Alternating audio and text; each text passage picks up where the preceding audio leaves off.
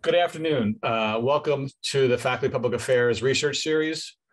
Today's event is Border Blues, where we're going to be taking a look at some of the stuff that we haven't been hearing as much about over the past, year and 9 months or so. Yes, the border opened yesterday, but it's not really that open. And I think our speakers will speak to the challenges that continue as we go on through this pandemic. We have 3 speakers today, but before I introduce them, I want to first acknowledge that this event is hosted by Carleton University, which is located on unceded Algonquin territory, which is home to Anishinaabe Nation. We are going to have 3 speakers today. Laura Truesdale, who is the Assistant Director at International Studies Services and Student Life at Carleton. She currently oversees a variety of international focused portfolios on campus, including immigration advising. Before she joined Carleton, she worked as an RCIC in law firms supporting various immigration processes. Paul Mackenzie Jones is a Settler Associate Professor of Indigenous Studies at the University of Lethbridge and an external research affiliate with the Pure Global Indigenous and Diaspora Research Center at the University of Newcastle, Australia. His current research focuses on Indigenous intellectual and cultural erasure of imposed settler colonial borders. Our third speaker is Harmeet Sarai. She's a lawyer at Haran Law Offices. She practices immigration, refugee, and citizenship law. Her practice involves pro bono work as a board member of the South Asian Legal Clinic of British Columbia and a volunteer lawyer with Canadian Lawyers for International Human Rights. She received her JD from the University of Saskatchewan and was called to the bar of British Columbia just last year. So those are our speakers, and we'll get started with Laura. Please, the floor is yours. Wonderful, thank you. Good afternoon, everyone, and thank you for having me. My name is Laura Truesdale, and I manage the International Student Services Office here at Carleton University. I want to take the time to discuss how COVID-19 and the border closures have had real impacts on the international student experience. While every student will have a unique set of circumstances, our office, like many who focus on international student support, have seen some emerging commonalities in the types of inquiries that we're receiving during this complex time. So to give some context for the impacts to international students, I want to briefly highlight some of the expectations from local, provincial, and federal governments that universities and colleges as designated learning institutions, or DLIs as we're commonly referred to, have had to navigate in order to be approved to welcome international students. While it may seem like a lifetime ago, you can cast your mind back to early 2020. The world was quite uncertain as to what we were facing, but those of us with responsibilities for all things international really braced for a wave of unprecedented changes that we knew were coming that would impact our communities. While the majority of what we're going to focus on today will, of course, be the impacts of the Canadian border closure, it bears noting that this was not the only frontier that international students were navigating. Many international students within Canada were stranded here as a result of their own country's border restrictions, some even before Canada's measures were announced. Universities and colleges were scrambling to accommodate these students beyond the winter term and diligently making sure that they were abiding by their own country's border restrictions as well prior to making travel plans. During the summer of 2020, DLIs were tasked with putting together COVID-19 readiness plans that would demonstrate our ability to welcome international students safely to Canada, Ontario, and our campus community. It had to cover everything from pre-arrival information and supports to assistance with mandatory quarantine, compliance with immigration and public health measures, including COVID testing, a process for reporting symptomatic cases, mental health supports, and a whole other host of requirements as well. Once compiled, our plan had to be reviewed and approved by local health units and the provincial and federal government bodies. In the International Student Services Office here at Carleton, we built out a robust pre-arrival and arrival supports for students, and we're proud to be one of the first institutions approved in October 2020 to welcome international students to Canada under this new challenging landscape. While this cleared one huge hurdle for international students, many other challenges continue to present themselves as a result of the border closure. And they continue to be felt by each new cohort of students that we're welcoming to our campuses. Some of these are unique to the COVID landscape, and others were longer standing pressure points that have been exacerbated by the impacts of COVID-19. For many students, they struggled with not understanding the short and long-term impacts of their immigration status in this new landscape. While this isn't new, students often struggle to understand the nuance of their student status, working in Canada, and post-graduation plans. With COVID-19 and the almost weekly updates to program delivery instructions, students and practitioners alike were left feeling as though the expectations were either unclear or missing very key information. Now it seemed like every student email coming into our inbox was very, very complex. Once students found the right place on the IRCC website to get the information that they were looking for, they often struggled with how it applied to their particular circumstance, very often falling into the trap of relying on bad advice that they had received from family and friends and other community members. For example, many students studying outside of Canada just simply did not apply for a study permit or let their status lapse while they were outside of the country. While this was permissible for them to continue with their online studies, it certainly posed a challenge when students were ready to return to Canada and or when they are looking ahead at applying for a postgraduate work permit and finding out that they may no longer be eligible. This is just one example of the many considerations that IRCC and CBSA both collectively simply felt students should know how to magically navigate, and our office is still helping students navigate many of these pressure points on a daily basis. Air travel has also become a pressure point for international students that is really unique to this COVID landscape.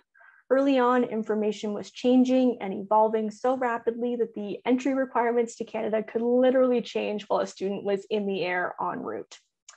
Then came flight bans for Pakistan, India, and Morocco, with students waiting with huge uncertainty when these would be lifted or devising complex and often very complex and costly alternative routes.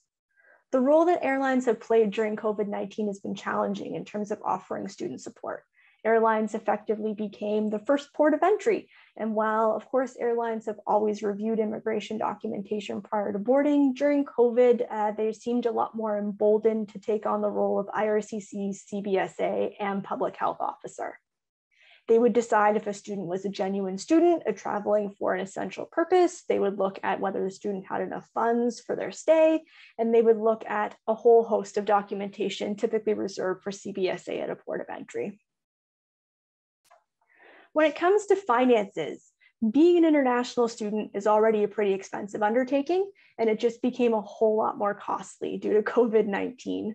Flight costs soared, quarantine costs could be upward of $4,000 or $5,000 additional dollars, depending on if you were going through the government hotel process. This cost could even jump further. You were looking at PCR testing, a whole host of other unrelated costs due to your international student status and experience. This is wrapped in with, of course, economies around the world have struggled to adapt to COVID-19, and students would write to us that their parents had lost their jobs or lost their business as a result of COVID, and students and their families were uncertain how they were going to make ends meet. Students studying online from their home country were also navigating unfavorable time zones, and they would have to choose whether to take that job or whether to study online at the appropriate time during their classes, oftentimes having to prioritize work over sleep or vice versa. While finances are often a difficult subject for international students, COVID-19 really highlighted the economic challenges around the globe and how interconnected these are to the international student experience.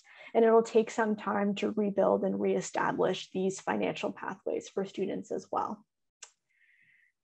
And then when we look at the academic experience as a result of the border closure, as many of you can appreciate, studying online is a science, and certainly not for everyone.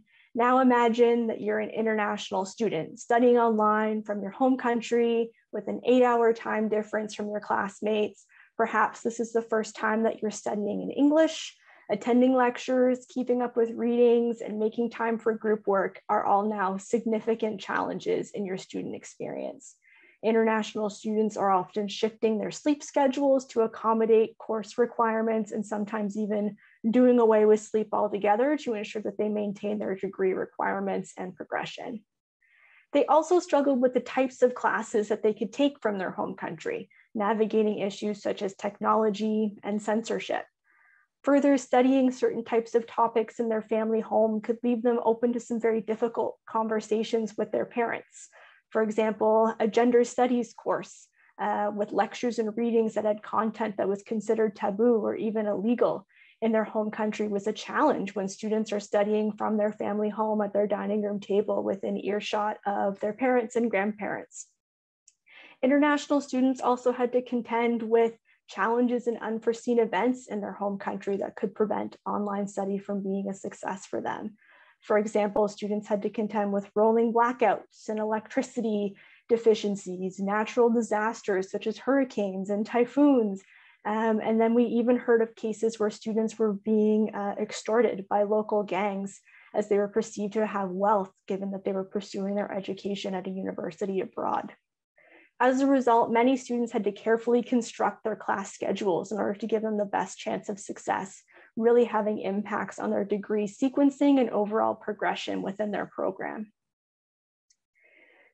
And then we look at mental health and accessing support while students are outside of Canada. The ability to access these supports were a considerable struggle for many international students. For many students, even the discussion of mental health within their culture and family could be seen as taboo. Further, when students were finally able to articulate their comfort in seeking out mental health supports from overseas, the options were incredibly limited to them. Universities could offer virtual supports, which was a preference for some, but most really craved that in-person connection that they were lacking in order to discuss what was happening in their current circumstances. Being stuck outside of Canada was a real burden and barrier for students when it came to their mental health. And when you look more broadly at a student's support network, you would think that in an era of social media, that students would feel right at home living their lives in virtual spaces. But unfortunately, this was not the case, particularly for international students. So much of their cultural learning comes from immersing themselves in a new society, and this connection was noticeably absent and unable to be recreated in a virtual environment. Parents also struggled with the anxiety of sending their children off to Canada, often alone for the very first time. For students, particularly in their first year, having their families with them can be a real source of comfort as they navigate those first couple weeks as they transition to life in Canada. Further, students at the end of their studies, graduating and not being able to celebrate this achievement with their family was a real source of a mental health struggle for students as they were unable to really celebrate the achievements that they've undertaken over the past many years. Restricting travel of the wider family network of international students really did contribute to overall mental health concerns within this population during the pandemic. And I'd like to just conclude by briefly touching on vaccination and looking to the future.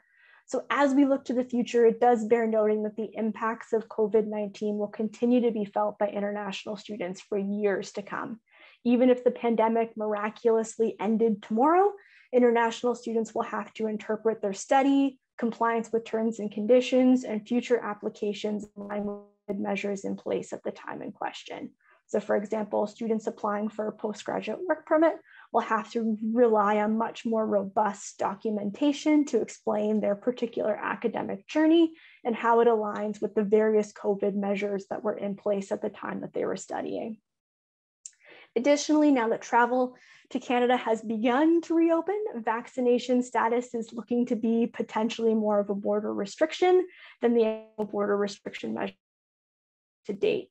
This will be an audience and their families from select regions with low vaccine rollout rates or that have a vaccine widely available that isn't approved in Canada. There's still a lot that needs to be done in this space, and looking at impacts of COVID-19 through our Canadian-centric lens, where we have very high vaccine uptake and very limited restrictions, will only disadvantage our international student population. So really, what can we hope for? We can really hope for clear communication from IRCC, CBSA, and other partners in the international student space. This may seem rather obvious, but information and guidance for international students needs to be accessible and recognize that students invest a lot in our society, our economy, and enrich our Canadian culture through their countless contributions during their time in Canada.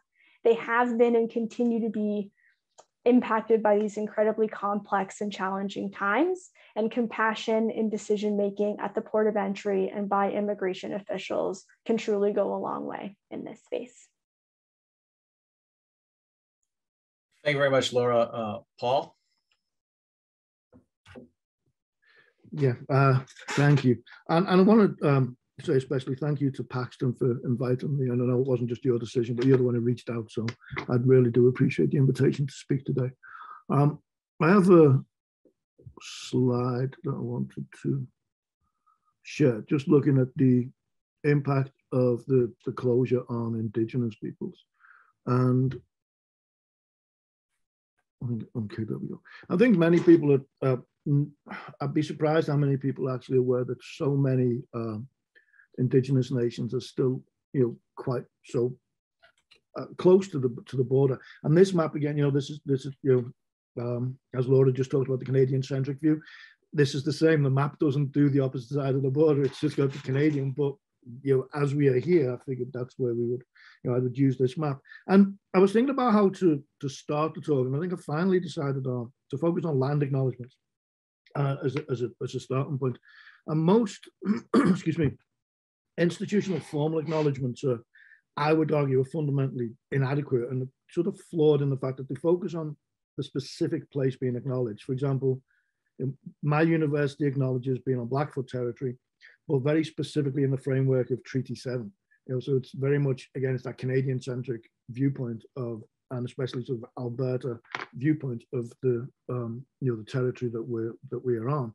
But then if you speak to a Blackfoot elder, and they immediately will give you the full version of the territory, all the way up to what's now Edmonton, all the way down to what's now Wyoming, all the way to the Rocky Mountains in the west and beyond the Cypress Hills into what's Saskatchewan. So we've got two nations, two provinces, and two US states, because it's gone right through Montana, all included in this territory.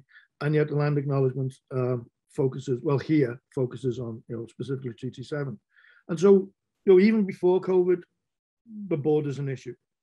And there are multiple subtle variations of the border imposed before we even get, before I even get to the border closure. There's conceptualizations of location, there's conceptualizations of terminology from the different borders.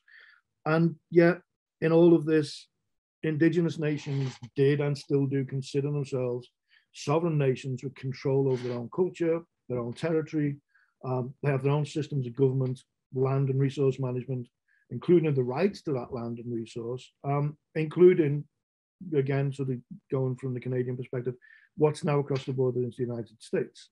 So one of the first contrasts sort of to be drawn between pre-border and, I say post-border, but I suppose really it's the border, so pre-border and border era, which can also be extrapolated into sort of pre and post-COVID closure, is when you speak to Indigenous people in locations such as this, and obviously sort of, the Ontario as well, there was such a freedom of movement between territories, between what's now considered the US border, which was conceptualized at one point as the medicine line because it protected that freedom of movement, that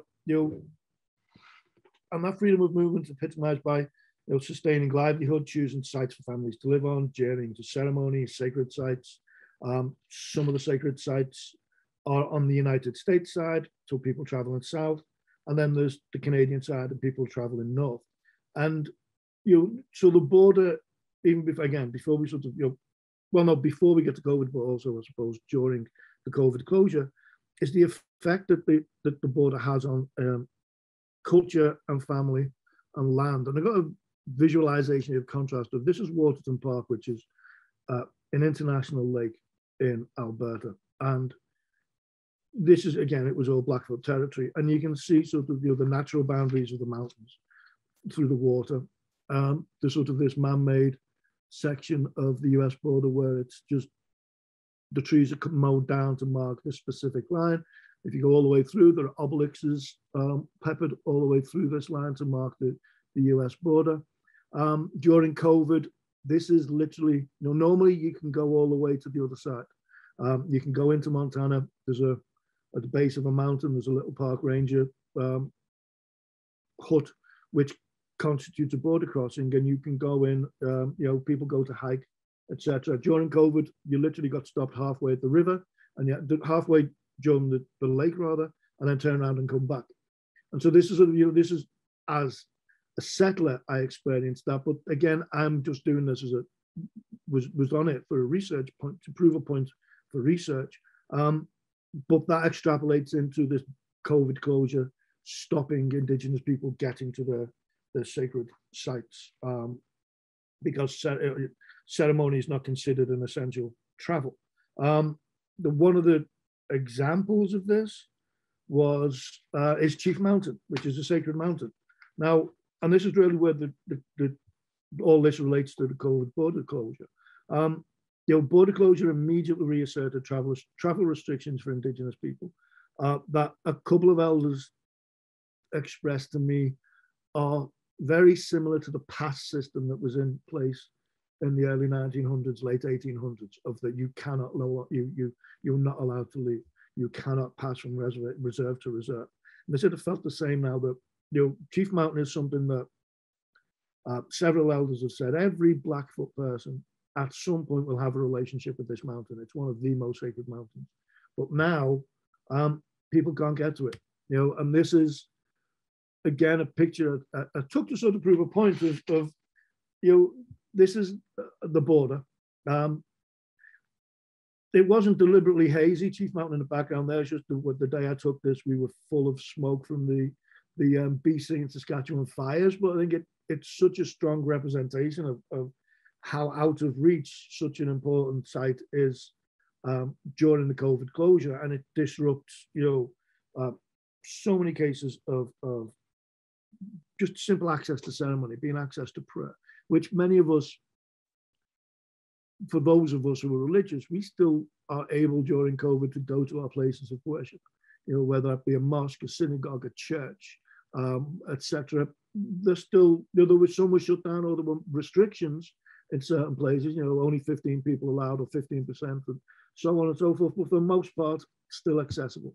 And yet here is one of the most sacred sites completely, unavailable because of the border closing down, and which is also seen as an infringement on sovereignty. If you've got this territorial sovereignty, and yet here's the settler government saying this line cannot be crossed, you cannot travel on your own territories.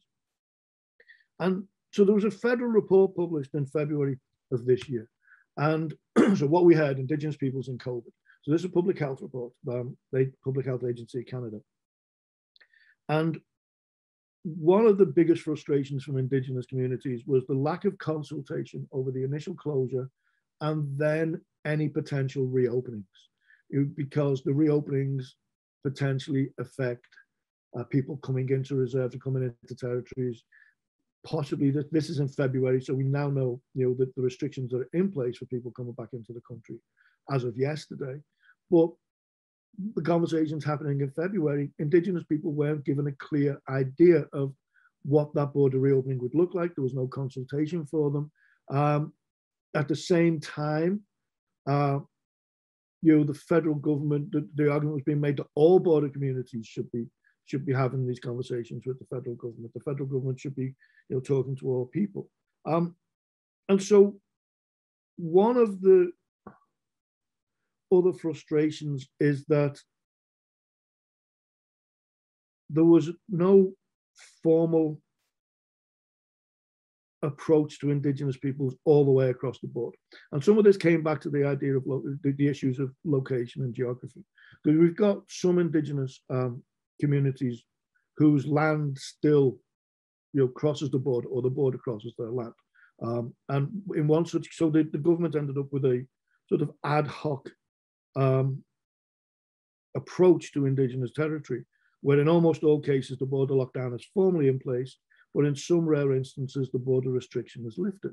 So, Anamaki Wazing is one of those reserves. So you've got the sort of there's a part of the reserve called Windigo Island, and in order to leave Windigo Island, you have to take a boat that crosses into Minnesota.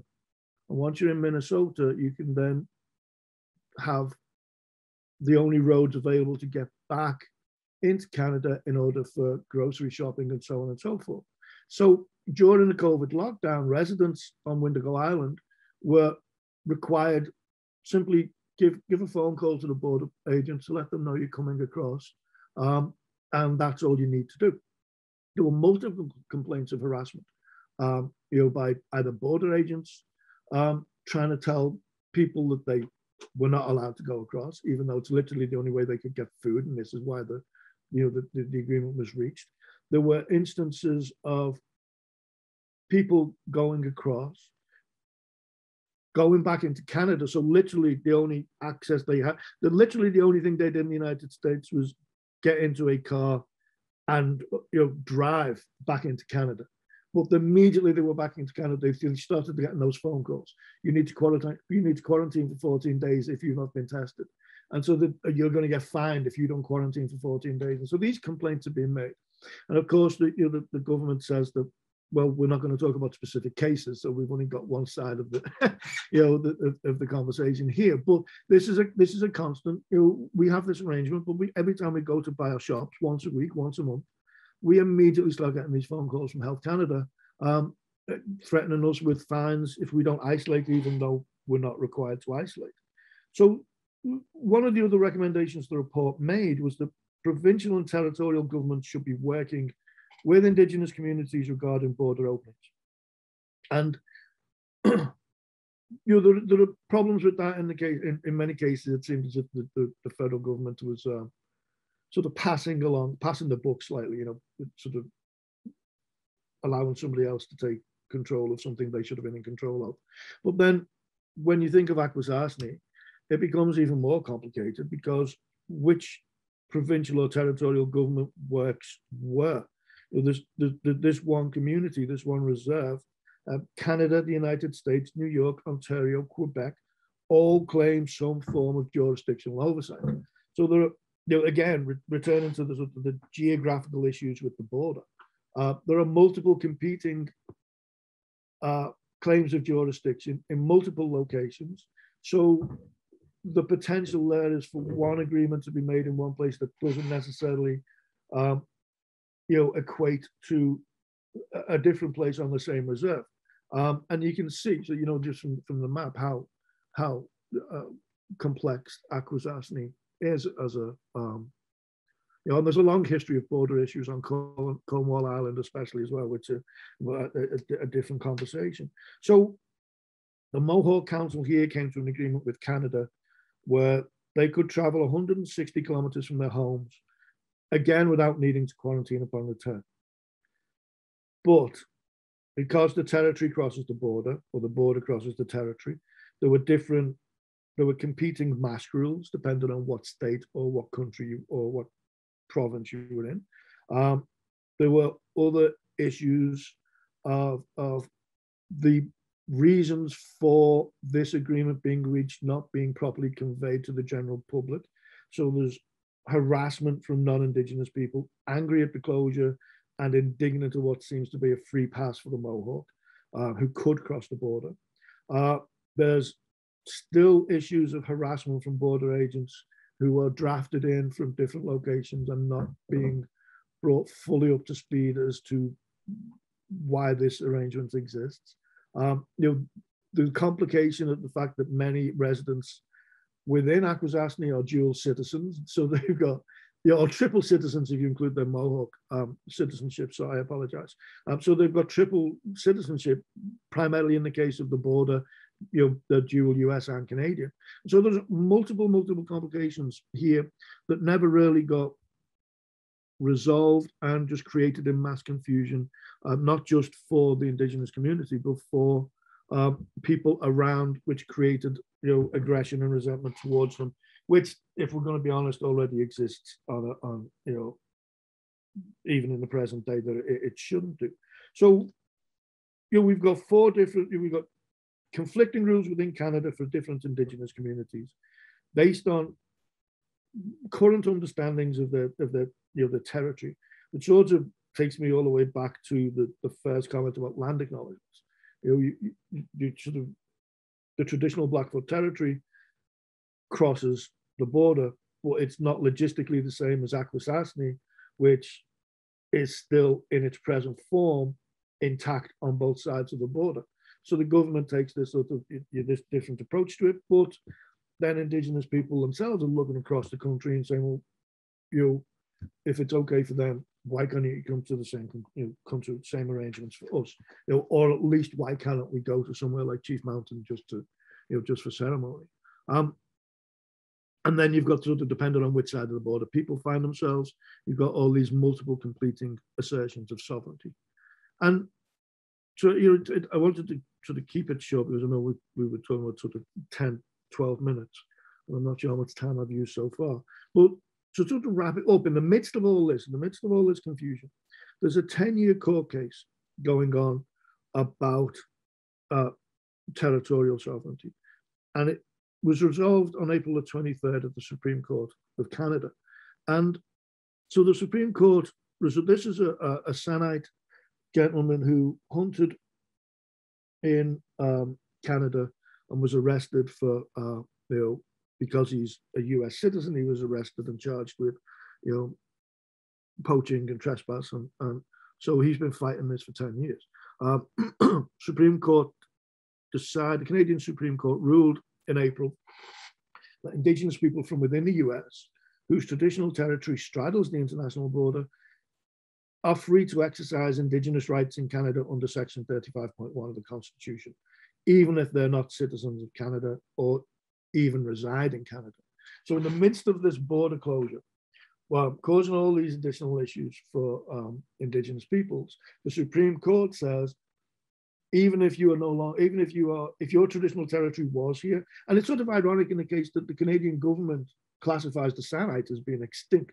So they're recognized in the US, they're not actually legally recognized in Canada. And that's a whole different fight that's still going on. But as a Saanite who's of the Lakes Nation, who was classified as, because he's of the Lakes and they are a descendant nation of the Saanite, then therefore he constitutionally has a ancestral right to that territory, being told after 10 years you are free to exercise this Indigenous rights. So it complicates our understanding of the border at a time when the border's closed. And I would have argued that this then, it's probably the closest the Canadian government's ever got, or the Supreme Court has ever got to affirming the Jay Treaty, even implicitly, if not explicitly. And I would have argued that, I do argue that this could and should have resulted in a more equitable relaxing of border closures for all border adjacent Indigenous communities. And once this ruling's in place, then, okay, let's look at all of these nations, not just the Blackfoot, but the Potawatomi, the Cree, so many Anishinaabe nations who crisscross the border, and see if we cannot come to a similar arrangement that we have with the Mohawk, that we have with the Anunnaki, and it didn't. Now, what it means for Indigenous people in the post-COVID closure world, we'll have to wait and see. But it further complicates an already complex and complicated issue with the border as it stands. And as we all acknowledge, the border reopened yesterday, but still now the prohibitive cost of the test you need to get back into Canada is still going to restrict many Indigenous people from being able to get back to those sites that they've been stopped from visiting for the past months while the border was closed. So thank you. Thank you very much. And our third speaker is Harmeet. Please, the floor is yours. Great, thank you for having me on this panel. I'd like to focus my presentation on discussing how the border closures due to the global pandemic have affected international students, those who had applied for their permanent residence, families, and spouses. So just going back to pre-pandemic, in 2019, Canada had welcomed the highest number of new immigrants in more than a century, opening its doors to over 340,000 people. And then in early 2020, before March, Canada was set to welcome more than 1 million new immigrants as permanent residents over the next 3 years. And then, of course, due to the pandemic, the reality was that in 2020, Canada only welcomed about 184,000 new immigrants, down by almost half from 2019. So as soon as COVID-19 was declared a global pandemic, the Prime Minister announced that beginning March 18th, 2020, the federal government was closing the border except to Canadian citizens, permanent residents, and Americans. The immediate border closure caused many issues. For instance, there was a story published in the Toronto Star where a nanny carrying a foreign non-Canadian passport had traveled to Mexico with her Canadian employer, but due to the Canadian border being closed and her being a foreign national, the nanny could not return to Canada with her employer. So temporary residents, such as those with valid work and student visas, were not exempt, and many temporary residents were stranded overseas and banned from re-entering Canada. So in a sense, you can say that initially the border closure measures definitely overlooked the interests of the country's temporary residents. However, not long after, the Prime Minister announced that the government would restrict non-essential travel between Canada and the US, and those exempt included truck drivers, healthcare providers, airline crews, and infrastructure workers. The government also relaxed their travel rules to provide exemptions to migrant farm workers, fish, seafood workers, and other temporary foreign workers. So as you can see, the federal government eventually recognized that foreign workers were vital to the Canadian economy, including food security for Canadians. I just want to move on to firstly talk about how international students were impacted by border closures during the pandemic. It's important to note that, like as Laura had mentioned, that it wasn't just the Canadian borders that were restricting international students from coming to Canada. It was also border restrictions from the students' home country that impacted travel. There were also flight cancellations and closed language testing sites and closed visa officers, which posed major challenges for students in their home countries. And as some of you are probably aware, those who graduate from a Canadian college or university are granted what's called a postgraduate work permit that lasts between 1 and 3 years, depending on the duration of their academic programs. And it's important to emphasize that many international students count on postgraduate work permits as an ultimate pathway for permanent residence, as it gives them the opportunity to get that 1 year of Canadian work experience that is required to get PR under the Canadian experience class stream.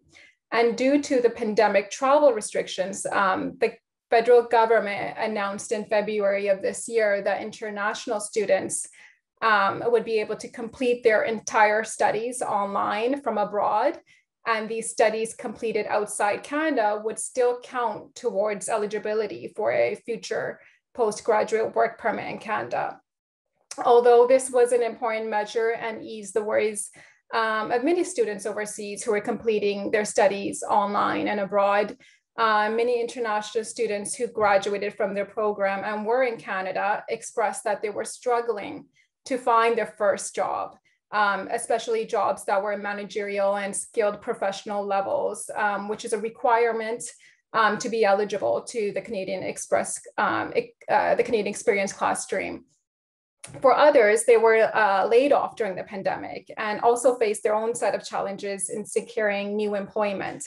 For example, employers were not looking to hire someone with a work permit that was going to expire in, say, 4 months.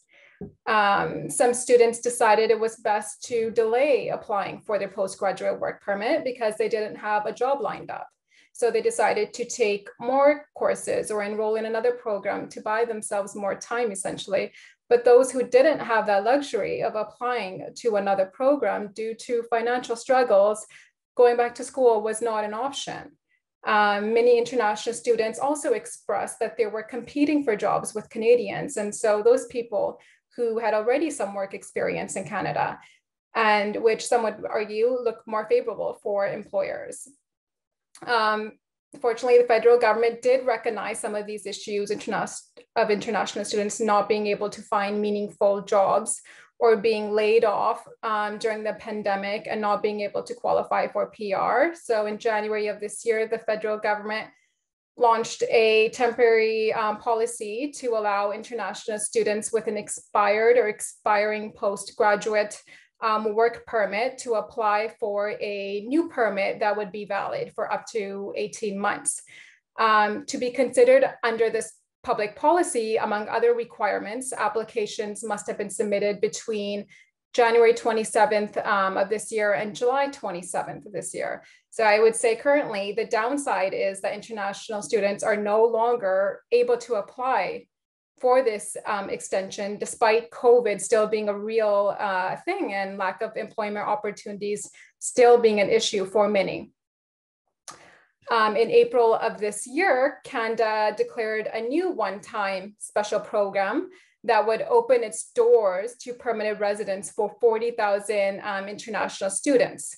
International students would qualify for the new program if they had graduated from an eligible post-secondary program within the past 4 years after January 2017, and if they were currently employed. The key thing here was that they did not need to be in a specific occupation to meet the requirements. So as you can imagine, this program generated a great amount of interest. However, one of the issues that arose with this program was that in order to qualify, the applicants must meet the language proficiency requirement. And so with all of this interest, it was a struggle for people to get a date for the language test. The cap of 40,000 for the international graduate stream was actually met within 26 hours after applications had opened on May 6th of this year. So again, the downside is that this program is no longer available to those still struggling to find meaningful work that would allow them to meet the requirements to then apply for their PR. So currently, international students studying online abroad may be authorized to enter Canada to attend in-person classes if the school is included on the list of designated learning institutions with an approved COVID-19 readiness plan in place. It's important to keep in mind that border agents do have the authority to assess and reviews at the port of entry. They have the authority to make those calls. I also wanted to briefly touch on those individuals who had a permanent resident visa issued to them to settle in Canada permanently. So those with their visa stamped after March 18th, 2020, after the Canadian borders closed, new policy required them to apply for an authorization to travel before they could board a flight, unless they were coming from the US. And so the issue with needing to apply for authorization and waiting to hear back meant that for many, their visas had expired. Also, it wasn't until July 2020, 4 months later, did officials introduce a web form for expired visa holders to apply for an authorization letter and be assessed by a list of criteria, including whether they had compelling reason to travel to Canada. Even with the authorization letter, Canada border agents still had the final say at ports of entry. The worst part of this was that many were not expecting the border closures. And so these newcomers had sold their homes, their jobs, pulled their kids out of school, bought plane tickets, only to have the borders closed with no communication from the government for months as to when they would be able to come to Canada. This is an example of how the government was not adequately prepared for the circumstances the pandemic brought on. Perhaps a possible solution could have been for the government to honor expired permanent resident visas and let them into the country, provided they abide by public health rules. However, at the same time, IRCC also needed to do inadmissibility checks again, like criminal records for certain individuals, because quite a bit of time had elapsed since the expiration of their visas. I'd like to move on to discussing travel restrictions for immediate family members of Canadian citizens and permanent residents and spousal sponsorship files. So when the Prime Minister first announced the border would be closed to non-Canadians, he made exceptions for immediate family members of Canadian citizens and permanent residents. What was not made very clear by the government was that foreign nationals married to Canadians could and would be refused at the border if their travels were deemed non-essential and optional, such as tourism, visiting, recreation, or entertainment. This became an unexpected reality for many couples who were not prepared for this physical separation from their partners. Currently, despite it being 20 months since the border closures were first announced, there are still many Canadians separated from their foreign national spouses due to border closings and a backlog on processing spousal sponsorship files. Spousal sponsorship applications do take an average processing time of 12 months, but during the pandemic, many foreign partners have had to wait overseas for as long as 2 years or more since pre-pandemic to receive feedback on their application.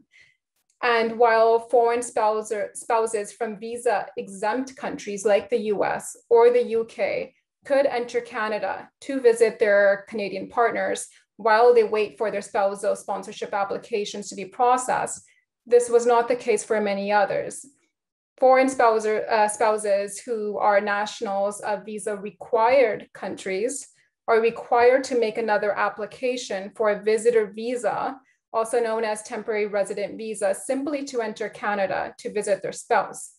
And officers often deny visitor visas to people with family in Canada because they believe the applicant's ties to Canada are too strong that they will overstay their visa. Perhaps in unprecedented times like these, the government could create a special temporary resident visa for outland applicants with reasonable eligibility criteria and conditions, which would allow spouses and their children from visa-required countries to easily apply for the special temporary resident visa online and not be refused simply because they have loved ones in Canada. In terms of the future, according to government plans, Canada will welcome more than 1.2 new immigrants over the next 3 years, with an annual intake that would reach 401,000 this year, 411,000 in 2022, and 421,000 in 2021. For me, this really begs the question, what will happen to the backlog of spousal sponsorship applications, permanent resident applications, the backlog of study permit applications waiting to be processed? It will still take time to increase the flow of new immigrants back to pre-pandemic levels. I think it would really help if the government was more transparent with their plans going forward so that individuals, spouses, families can plan for their future and not have their lives on standstill, which has been the case for many. Thank you. Thank you very much. Really appreciate the 3 presentations. I have a couple of questions, and then we'll ask those in the audience to ask questions as well. For the 3 of you, I'm curious about 2 things. There are some themes that came across across the presentations. So I guess the first thing is over the course of the 20 months or so, did you see significant change and learning on part of the government? So that's part A. And part B, was there learning on the part of those that were dealing with the government where they found it, do they find strategies to be able to lobby the government to push it to change its policies? So how sticky was the government? Did they learn? And was there any ability on the part of those who are impacted by these things to push the government to modify or creatively interpret the policies so that way they'd be less harmful. And we might as well go in the order that people presented. So Laura, Paul, and then Harmeet. Sure.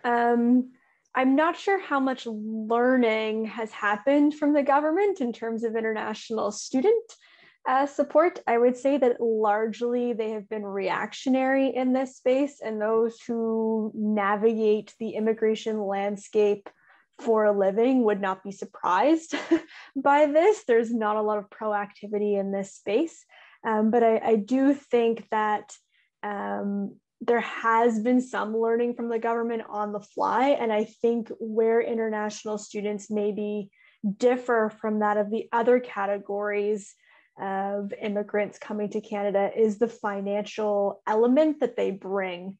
And so I think there was probably more of a lobbying effort to kind of speak to point B that could be done from established international groups such as the Canadian Bureau for International Education, such as Universities Canada, such as Colleges in Canada International, that were very well-established groups that had well-trained ears to government contacts that could put forward strong financial arguments as to why the government needed to be more flexible for international students in this space. And I'm not confident that but for that financial argument, there would have been as much movement in the international student space. And I think we see that reflected in how other categories of immigrants and border crossers have been treated throughout this pandemic. Thank you. Paul? Yes and no. In terms of the government learning, in terms of public health policy on Indigenous communities, there seems to have been a lot of finally acknowledging that Indigenous communities know how to look after themselves if given access to resources. So there's been, and there's been a lot of, and that same report sort of acknowledges that there's been a lot of growth in the public health relationship too. I mean, there's still problems, that are never going to get fixed until we address issues like clean water. But in terms of giving nations and communities access to the resources they need, not creating issues when they close their own borders, then there's been growth there from both sides in terms of the relationship. When it comes to the border itself, though, no. And this is something that's been, and a sort of a side, so it's separate or maybe part of the larger research project, and talking to elders and former, chief and council members. The complaint is that when it comes to just general border crossing issues that have been going on for, there are multiple reports of these, there are multiple other reports of Indigenous issues with the federal border crossing system. The argument is every time there's a new government, a new tribal government, a new Indigenous government, the federal government takes it as a reset. We've got to start negotiations all over again. Every time there's a new federal government, we've got to start negotiations all over again. And so even basics such as, more cultural understanding of the significance of medicine bundles and the reasons why random border agents shouldn't be opening them up and picking them and accusing people of using them to smuggle drugs. Even small things like that get lost. And so while COVID was, or while this, as the pandemic has been a perfect time with the border being closed for a reset in that relationship, the fact that they're still complaining there's no consultation over the border itself suggests that the government in that instance has not really learned or made any desire to approach it any differently than the constant promises of that were already there beforehand. So, whether that changes again in the future, I'm not really too confident. But you never know, I suppose. And just a follow up before we move on to Hamid, which is Laura addressed the money situation that international students have some influence because they bring in money, they're a source of income. And universities have become much more dependent over the past 20 years on foreign tuition, although our provincial leadership often forgets this.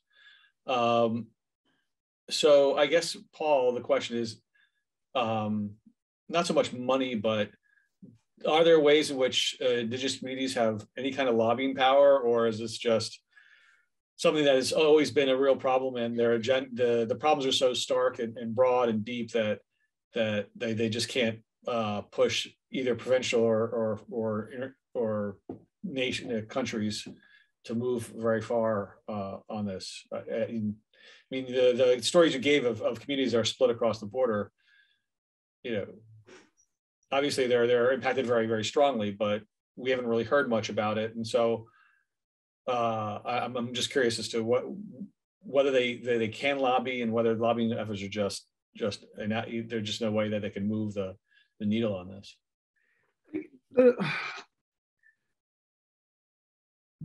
Much of it is optics. I think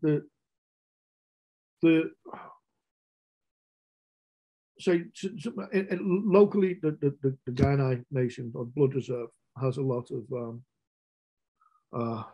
I don't want to say power, but optically within the university, there's a lot of influence within the university. But then when it comes to the federal government, or even the provincial government, it's constantly, it falls on deaf ears, and it quite often there's a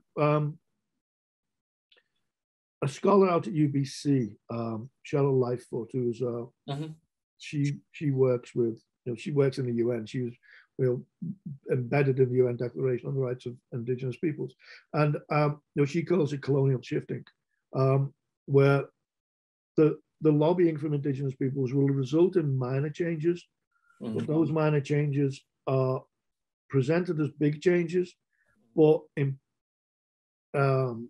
implemented in ways that actually quite often end up being even worse for the Indigenous community than the original place they started. There's this constant shift in the goalposts, and so we see sort of, if you take the TRC and the all the recommendations made there, we're still in a process of, well, we have these, we're going to set up a panel, or we're going to set up an investigation, or we're going to set up, and then when that investigation or that panel comes to its conclusions, another panel is then set up to investigate those conclusions, and so nothing is ever actually implemented, but the government and is the same. And in our current political climate in Alberta,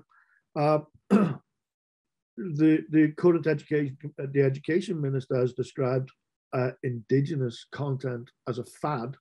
So there's a struggle even to get Indigenous history and contemporary life taught in K-12 schools. So that gives you an idea of the sort of, and it's quite, if you thought about economics, there are communities who do provide an awful lot of income to the province and to Canada, but it's never really acknowledged because the focus and the window is always placed on inadequacy and need, and so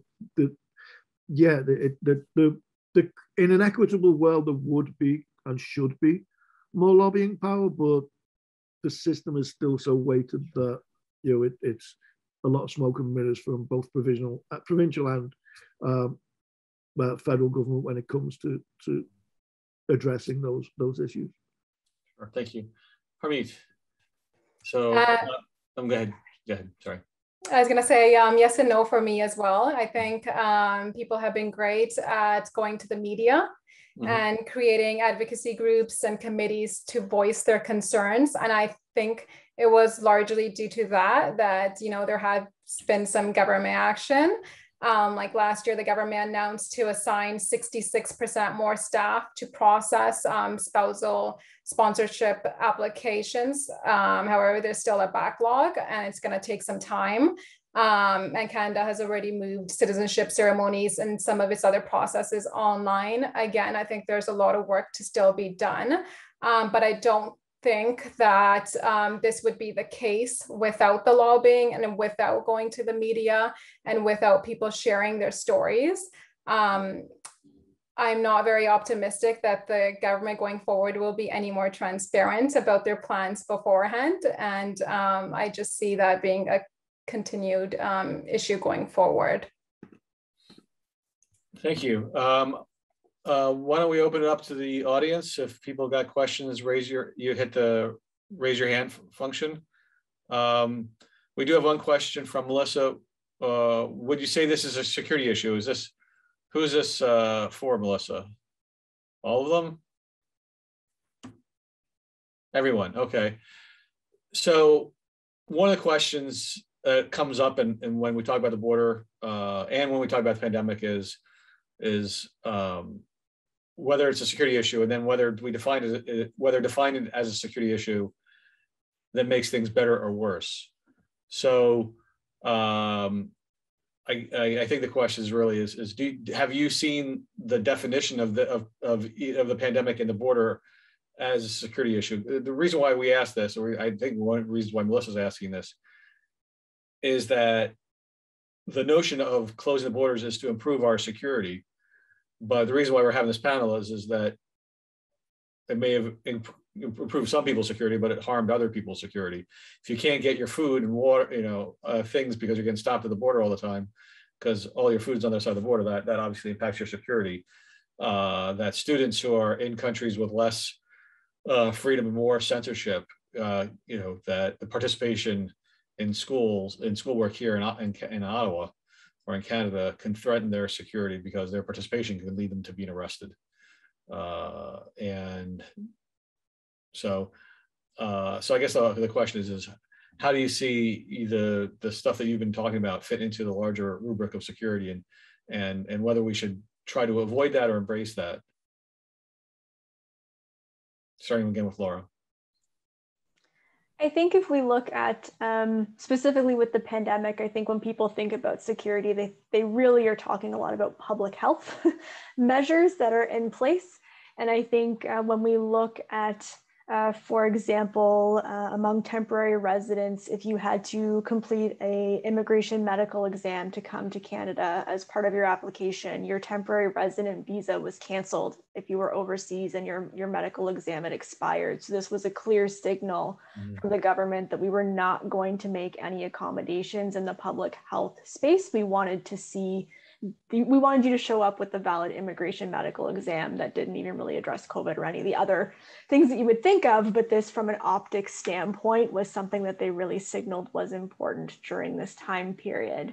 And then I think your point reflecting on how do we look at security and what does security mean for the individual population that we're talking about, and whose security interests are we protecting in this space? When you look at censorship, students not being able to undertake certain courses or even receive textbooks in the mail on certain topics. Students were sharing that, their textbook packages had been opened by their border security and gone through and pages ripped out, or textbooks fully missing from their course packages if the content was seen as being subversive. So I think when we look at security, I think this is a big word that the government will like to beat their chest and show that they are making strides within this space to protect security of XYZ, whatever the public health or whatever the current landscape dictates. But I think for those of us that are practitioners in this space, we really see the inequity when it comes to how security is defined and how we look at who it impacts when and for how long afterwards too. These policy decisions impact the security of folks well beyond just the initial decision timeframe. Okay, Paul.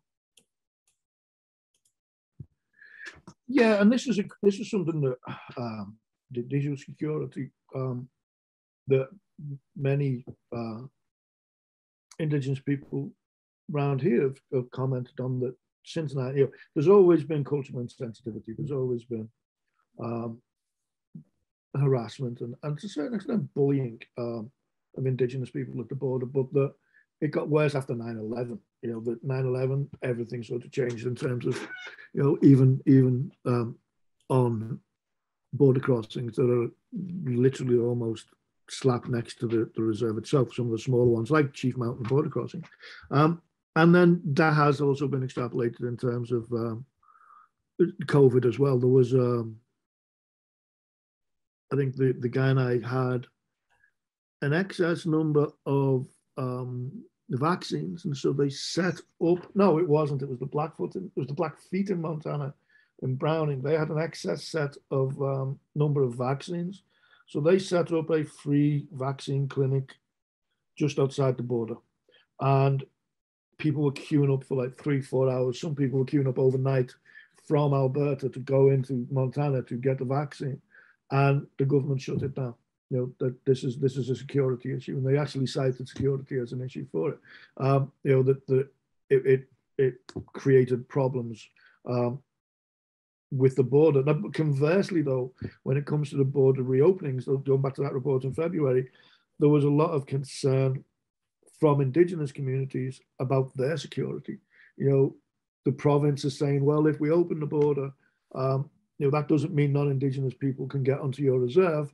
And the communities are saying, well, you don't actually help us enforce, you know, you don't help with, you know, we don't want RCMP on controlling our border reserves. We've been down that path, you know, many years ago. So the province doesn't provide any support to close or to maintain or to protect the reserve borders.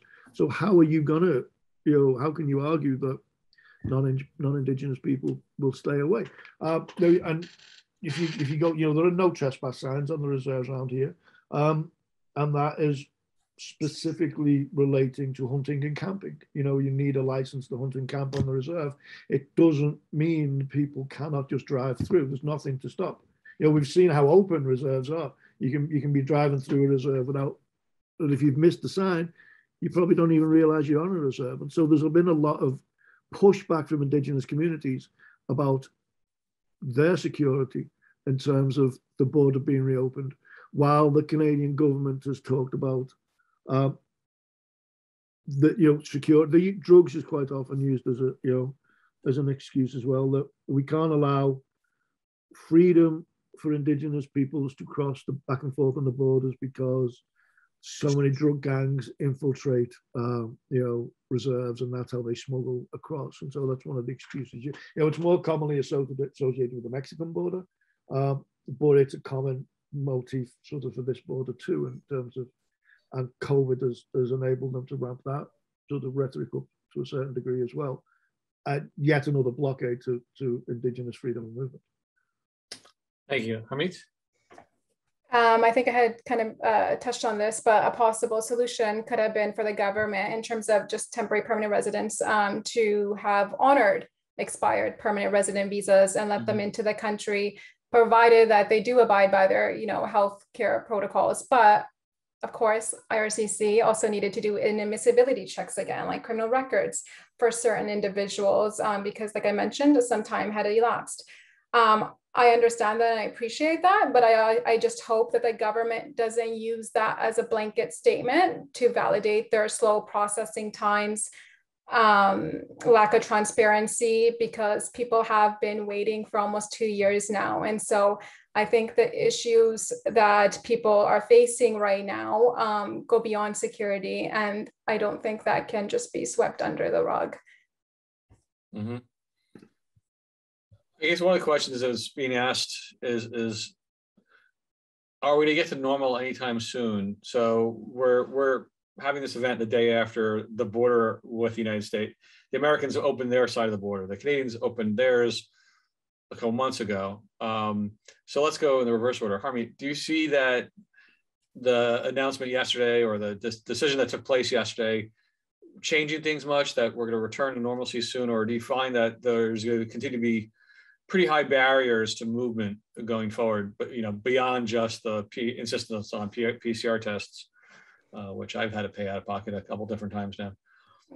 Yeah, thank you. I'm actually not very optimistic, just considering all the backlog and the applications, and also just, you know, the COVID conditions across the world are unpredictable. I know Canada has a high vaccination rate compared to other countries, but we also have to look at other countries, third world countries, how they're accessing vaccines. And so I'm a little bit skeptical due to that. And also just our weak economical conditions in Canada right now. You know, Canada is making these assertions that they're going to be increasing immigration and increasing the number of newcomers coming to Canada. which is great, but I just hope that there are resources in place to support these newcomers. And again, I think the common theme here has been transparency with the government and those waiting. So cautiously optimistic, I would say. Okay, Paul. Yeah, I'm the same. I've been in Canada now and it's so I got my permanent residence halfway through the lockdown. Congratulations. We'd applied to, my wife's here as I came on a temporary worker permit. My wife came in on a international student. So it's sort of, listen to both of your talks. And we've sort of sat there and been through half of this stuff ourselves. And then their visa expired and we drove, it was only a 2-hour drive from the border. We drove to the border to renew our student visa because that's where we'd done it all last time.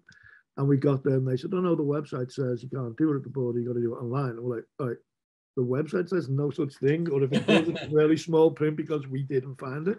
So then we went back home, started on the process of her renewing her own visa, and then within sort of like 2 or 3 days of that, I got the notification we got permanent residence. So it's like, okay, thankfully we don't have to do that anymore.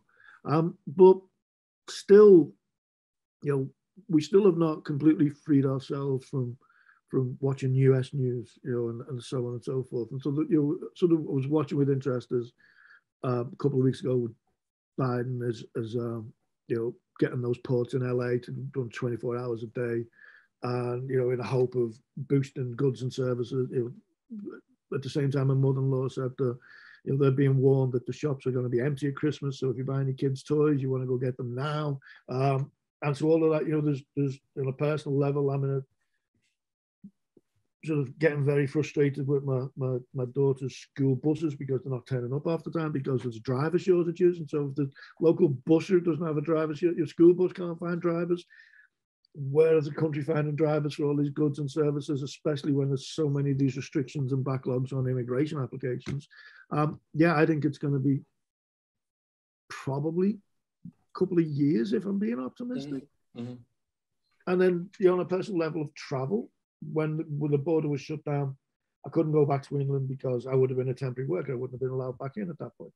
But now I'm a permanent resident. Technically, I can. But I'm looking at Europe, and especially England. I don't want to go home until it's too risky. It's especially the way the government there is handling. There seems to have just decided to give up, and whatever happens will happen. So, and that is going to have a knock-on effect, I think, globally as well. So I think that to echo Hamid, it's cautiously optimistic, but within a few years, I think there's still too many moving parts for anything to sort of fall back into place anytime soon. Speaking of caution, as an academic who became a permanent resident in Canada, I advise you to make sure that your university processes your permanent paperwork, because I found out that I was supposed to be fired in my previous job because I went to the library and found out I was supposed to return my books very soon, because the people who were supposed to process my new permanent resident paperwork, didn't make it all the way through the university bureaucracy. And I would have only found out about it when I didn't get paid in August of that year. Wow. So that, they probably won't notify you if it isn't processed. Or if it is, you'll find out. Yeah, I hope they have, because they took my new social insurance number, but I think I probably should double check it. You should double check, because you just don't know. And when I got my citizenship, I went through the same thing. I was like, did you process that? Like, no, we didn't. I'm like, that's great. So, Laura, should we be optimistic or pessimistic about changes in the near future? I think we also need to kind of grapple with, as a country and probably globally, what we mean when we think of a return to normal. I'm not sure that normal really worked for a lot of folks. And I think, based on what we've discussed on our panel today, a lot of the pressure points that we highlighted that emerged during the border closures were simply just exacerbated ongoing cracks in the system. And the folks that we interact with more regularly were the first victims of this ongoing process. And so I think our border closures really did expose our priorities as a nation, and how we delineated who was exempt and who could come through also really speaks to what we valued. We wanted the economic drivers in the country, but we weren't as necessarily focused on the family and humanitarian and refugee relationships and foundations within our country as well. So I think we kind of have to grapple with that as we return to our normal when we look at this as well. And then I think any normal that we obtain is going to have mobility with some flexibility baked into it in some format as we grapple with vaccine inequity around the globe, as we grapple with unknown variants that have yet to emerge.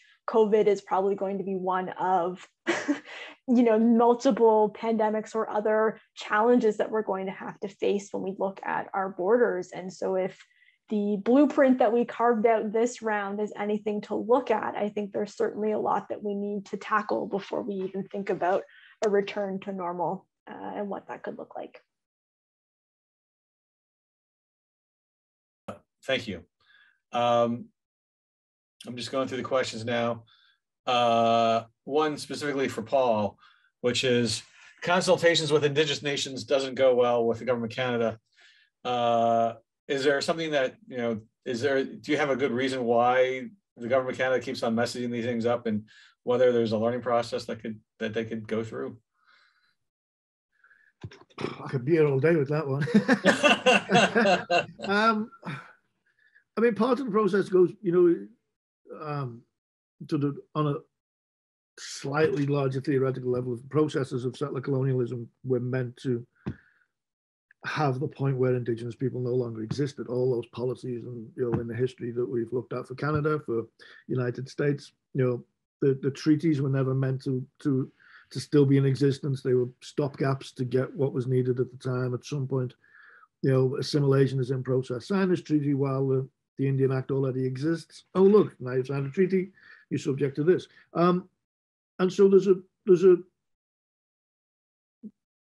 I think, a resentment from governments that they have to deal with Indigenous people still.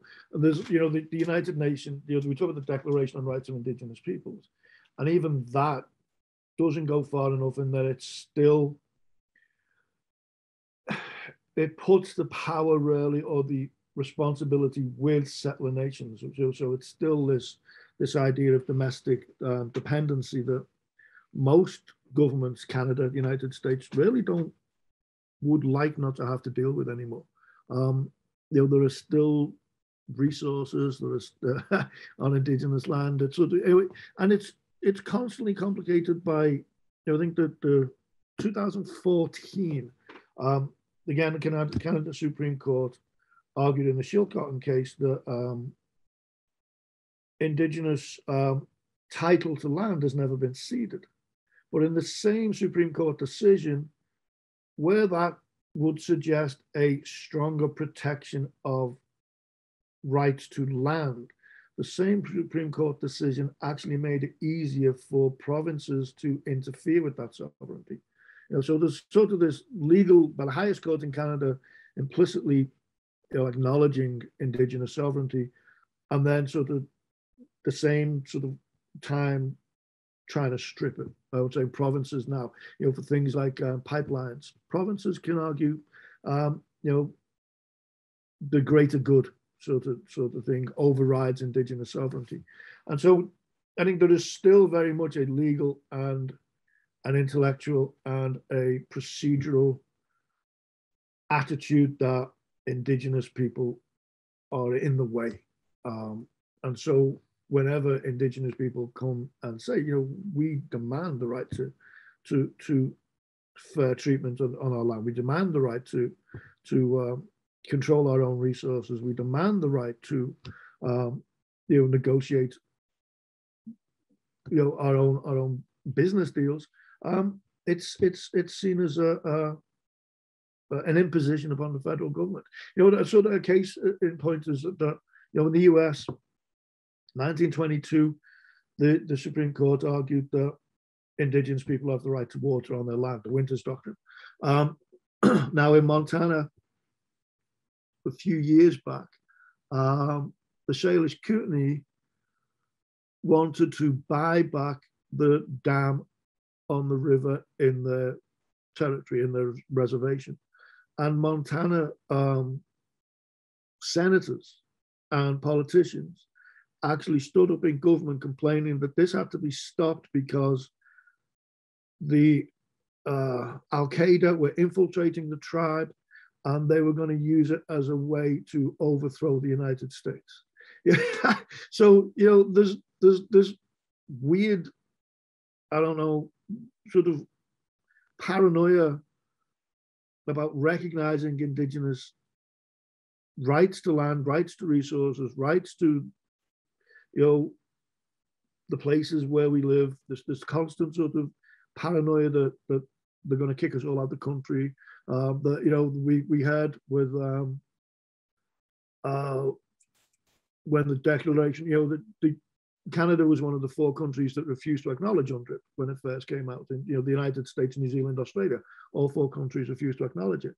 Canada and the United States eventually said, okay, it's an aspirational document, you know, but then turned around and said, there's no way that this could be implemented into Canadian law, you know, which really just means it'd be too much work and too much effort and too much time to implement it into Canadian law. As someone pointed out about, you know, a comment about student debt cancellation the other day, someone pointed out, yeah, we've just all sat there and decided 3 a.m. is actually 2 a.m.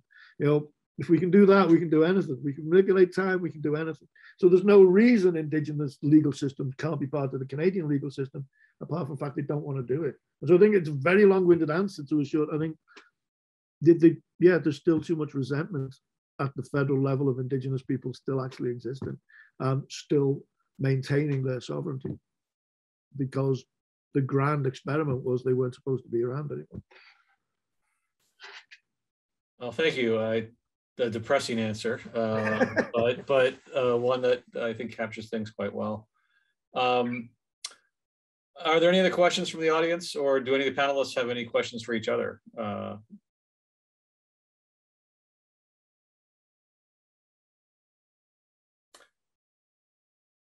In that case, I want to thank Rachel Wallace and Paxton Mayer for organizing this event.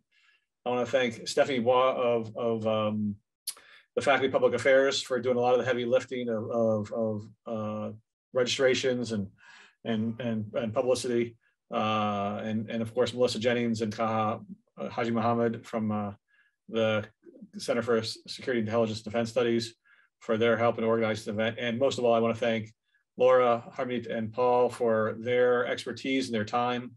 I definitely learned a lot in the course of this conversation. And I think that even if the government of Canada can't learn, we certainly can. And since we are voters and we do have voices out on Twitter and elsewhere, we can put pressure on the government, because the government does respond slowly sometimes, but they sometimes do respond when there's enough an outcry. So we'll keep pushing on these issues, and I want to thank you again for your expertise. So thank you very much, Laura, Paul, and Harmeet, for your time and your views on all this stuff. Thank you again for inviting us. Yeah, thank you for having me on this panel. It was great. Thank you. All right. Agreed. Wonderful. Thank you. Right. Take care and good luck managing the rest of this pandemic and all that sort of craziness.